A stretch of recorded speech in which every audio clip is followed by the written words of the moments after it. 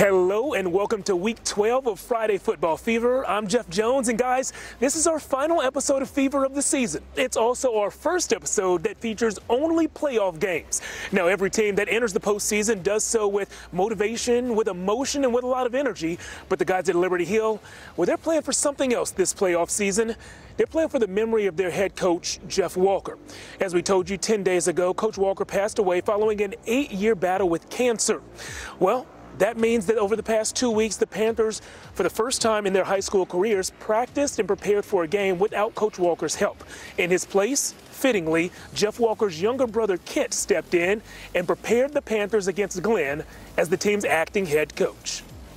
If you know Coach Walker, you know his biggest fear in life was to let these kids down. I'm really emotional, and I'm just ready to go out there and play for him and just play for something that's higher than me. He definitely wanted us to be mentally tough about everything. Anytime the coaching fraternity loses one, you know, it's tough. It definitely brought all of us together, closer to help support each other. Every day's a blessing, and utilize what you're given as long as you're given to the best of your ability.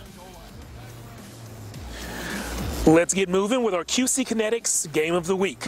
It was a foggy night at Liberty Hill, but rain, snow, sleet, or fog, you knew the Panthers were going to leave it all out on the field tonight in memory of Jeff Walker. Their helmets said it all right there. Walker Tough was written on them, and Blake Simpson has proven that he is exactly that. Tough. The 6'2", 200-pound running back has the strength of the big boys, but he can run like the little guys. His 60-plus yard score was the first of a few explosive plays for the Panthers. Charles Calabretta called dibs on the next big play. The senior quarterback followed his pulling guard and went untouched for a 25-yard touchdown. Then the defense showed us one reason they have pitched 4 shutouts this season. Andon Thomas was in the right place at the right time to recover that fumble. The Panthers stay perfect on the season, pitching their 5th shutout of the year. They beat Glenn 51-0. Guys, now that you know the score, you've seen some of the highlights and you know the backstory, but there's another level to it. I'm going to bring in my good friend Emily Jean Greco. And Emily, I don't know if emotional is even a big enough word to describe how this game felt. After the game, you had a chance to chat with interim head coach Kent Walker. How'd that conversation go? You're right, Jeff. There really isn't a word to describe this, so we're just going to say, obviously, it was an emotional one. This was Liberty Hill's first game since their head coach, Jeff Walker, ended his 8-year-long battle with cancer. And when you have a final score of 51-0, I think it's obvious that they were playing for him. In fact, the entire community had a chance to honor him during halftime tonight. Before Coach Walker passed away, he won the Sponsor Excellence Award, and tonight his family was presented the trophy for it at halftime. His brother Kent, who is currently interim head coach, embracing Jeff's wife and kids. The entire stadium standing, applauding, and remembering Coach Jeff Walker. When I spoke with Kent following tonight's win, it's understandable that he was filled with so many different emotions. I don't know. I mean, I'm so proud of our young men. They came out here, and you know we've had a crazy 2 weeks. Everybody knows. So I may get emotional here, but you know it's just couldn't be more proud of our coaches and our kids. They just did an awesome job tonight. I love them. I heard you talking to them, and you said there's someone looking down on us. Could you feel your brother tonight? Oh, it gives me chills thinking about it. I definitely could feel my brother tonight. No doubt about it. What do you think he would say to you right now if he saw that you got a win? Oh, he's just, congratulations. You know, we're you know, I don't know. I'm at a loss for words, really. Well, Coach, congratulations from us. We're so proud of you, and we're looking forward to continuing to cover you guys. Thank you. Appreciate it. Thanks, Coach. Thank y'all. A lot of emotions there. Tonight's victory is the 5th shutout win for the Panthers so far this season. And Jeff, I got to tell you, I loved when Kent Walker said he could feel his brother tonight looking down on him, looking down on this team. And I have a feeling that they're going to continue to feel Jeff Walker's presence throughout the rest of their season. Yeah, Emily, I think you're right. You know, I don't even know if I actually told you this story or not, but our photographer, J.P. Harrington, and I were out here before the game kicked off, and we saw the fog. We heard the Liberty Hill band and fans and players talking, and he and I looked at each other, and we were like, something's different about this game. So I completely agree with what Coach Kent Walker said. Someone was watching down on them tonight.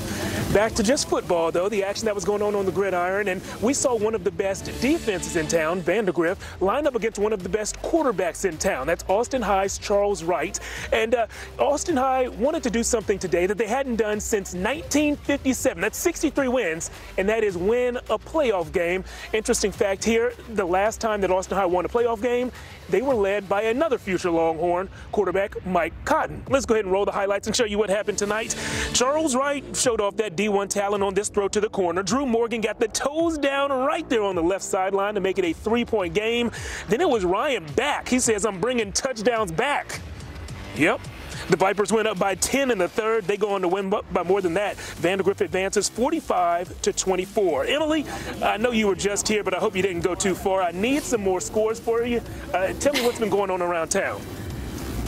Jeff, you already know, I'm standing 6 feet away. We are keeping safe here in Friday Football Fever. For the big schools in our state, the playoffs actually kicked off last night. And if you missed these scores involving local teams, of course we got you here at KVUE. So Canyon, they won this one over Pflugerville. Final score 2017. And then Llano falling short. Final in that one 53-28. And the playoffs continue tomorrow in the afternoon. Georgetown will host Dripping Springs. Both the Eagles and Tigers topped 60 points in their regular season finale. So expect them to light up the scoreboard in that one. That game is going to be at 1 o'clock. And then over in Giddings, Regents will take the field against Second Baptist. A win would send the Knights back to the state championship game for the 5th year in a row. That game also at 1 o'clock, Jeff. 5 straight years. Wow, that's big time right there. Guys, back to the highlights, and here is the upset of the week. Round Rock hosted Lake Travis, and the Dragons' pass rush is something serious. Big Luke Dodge with the first quarter sack. And then check this out. The fans said, we want more. We want more. Well, Seth Ford delivered that. He rolled out one way and then threw it back across his body, back across the field, right into William Lane's hands. Now, Lake Travis is one of the best programs in the state, so you knew they'd respond. Aiden Nava's reverse tied the game up. But this night belonged to the Dragons. Guys, check out the score. Round Rock sent Lake Travis home in the first round. That's a big-time shocker, and the score is shocking, too. They won by 2 touchdowns. Final score in this one, 35-21.